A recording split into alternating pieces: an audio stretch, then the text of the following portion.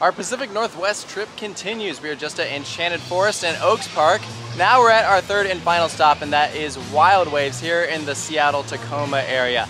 They're home to 4 roller coasters. Their most notable addition is an S&S wooden roller coaster, and that is Timberhawk, Ride of Prey. They also have an Aero Looper, a Wild Mouse, and a Kiddie coaster. I think they're primarily known for the water park, hence the name Wild Waves, but still, it should be an interesting visit. So let's go on in and see what we can find.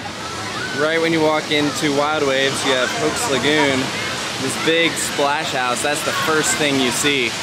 Off the distance though, we can see our first roller coaster. So just got some bad news. Looks like Timberhawk, the ride I was talking about earlier, is currently down.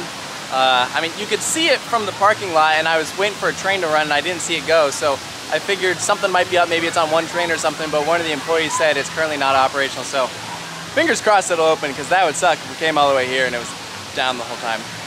They have this small little lake off to the right.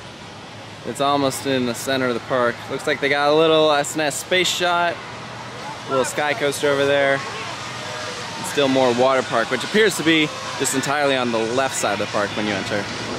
Oh my gosh. Look at all the carp or fish? I don't know. Either way, it reminds me of Indiana Beach. Also saw this at Tobu Zoo and Adventureland. Oh man. I love the name of this sky coaster. I-5 Dive. That's great because Wild Waves is literally right on Interstate 5, just right on the other side of Wild Thing. Not to be confused with Wild Thing at Valley Fair, which I call Mild Thing, but I don't know, this might be even more milder than that. Look at those undercarriages.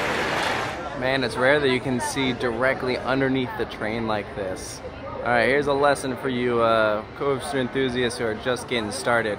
So what you're seeing right here is the anti-rollback and the chain dog.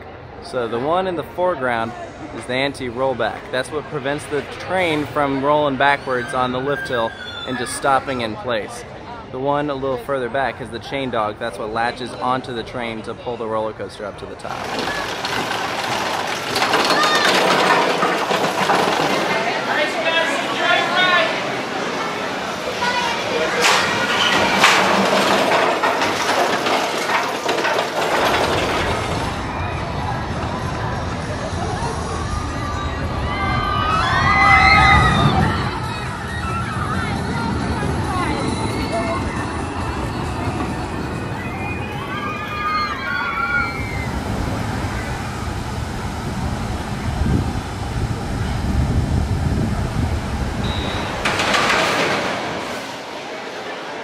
Wild Thing was a pretty standard Aero loop screw, not much to it. I mean, I've done multiples of these before. It's a short ride, it just has the 3 inversions, so it has the vertical loop and the 2 corkscrews. I mean, you know, it's a pretty standard ride, so I mean, I knew what to expect. The thing that I thought was most interesting about it is that they have the entire train still operating with a manual release and lock.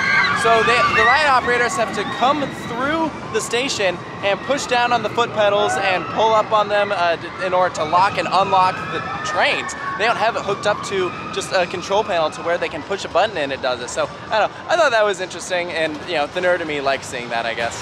This part of the park is actually a big wide open area. I feel like they could do a lot more with this. It almost has this kind of empty feeling. So I was just chatting with some locals, and there used to be a ring of fire here, you know, a Larson looper. Look at these concrete footers. You can see this queue here. Yeah, this is where it would have been. And now there's just nothing here. Yeah, that's kind of weird to see. Is that the New York roller coaster in Las Vegas? I think it is. I don't know. Someone comment. What is this if it's not that? Looks like some sort of Togo. That's kind of creepy. Very old school Ferris wheel here.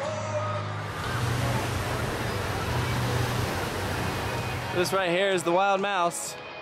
I've told it has not operated since like 2017 or 2018. So it is sitting there all silent. That is a shame. I had no idea until today that it's been down for that long.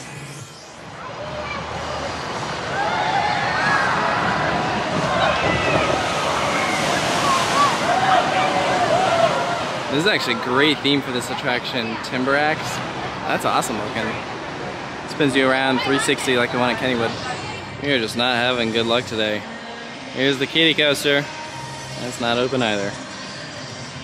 Yikes. Someone who's been here before and knows this park well. What is this? I have no idea. It looks like a conveyor belt of some sorts. There used to be like a slide here or something that would pull rafts up to the top. That's my guess. But I have no idea.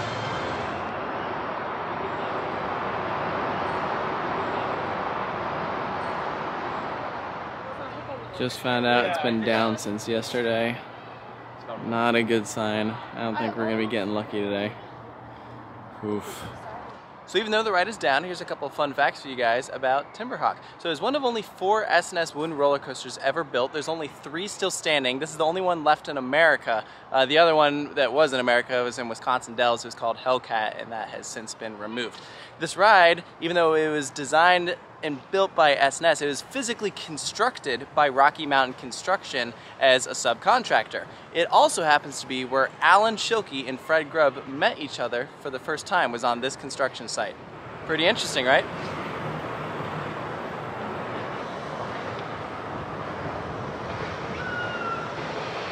If I could compare this park to any other park I've ever been to, by far, it would be Alabama Adventure. I mean, think about it. They both have kind of one main attraction, a wooden roller coaster. It's way in the back. Most people come here for the water park. They have very few other dry attractions, and they also have a lot of attractions that are closed. The parks are heavily wooded. Yeah, definitely getting Alabama Adventure vibes. I don't know if that's a good or a bad thing. Well, that's it for the day of Wild Waves. You know, I've only been here for like an hour and a half, but I'm just done. I mean, I know staffing is a big issue at parks this year, so I'm trying to be understanding, consider that that's probably why a lot of the rides are closed, but I can't help but say it really does affect guest experience. I mean, especially atmosphere. You're walking around and there's just nothing open, especially when your marquee attraction, Timberhawk, is closed.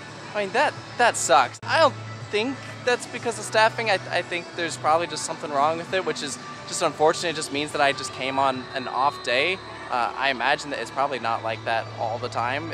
From what I've heard, it's actually a fairly reliable ride, so I hope whatever is wrong with it, they're able to get fixed soon. It just sucks that the day I happen to go happens to be the day it's down, because that's really the attraction that I came here for. So I can't say that, you know, I'm leaving this place with the most, you know, upbeat, happy attitude. I don't know. Wild Waves just didn't do a whole lot for me, frankly. It just seems like a shell of an amusement park. You walk around and not only are a lot of rides not open maybe because of staffing or something, but there's also just a lot of land not being used. It just feels kind of like half done. I feel like some of the areas really could use improvement. So I don't know. It's too bad, especially since I have no idea when I'll be back here. From what I've gathered, it seems like the water park is the main draw here. So I don't know, maybe if I was doing some of the water slides, I'd think that they're pretty good. I have no idea. It seemed actually like a pretty decent sized water park. So I don't know. Yeah, it's too bad. But thank you for enjoying this video, I hope. And let me know if you've been in Wild Waves, what you think of it. And make sure to stay tuned for more here at Coaster Studios, and we'll see you next time.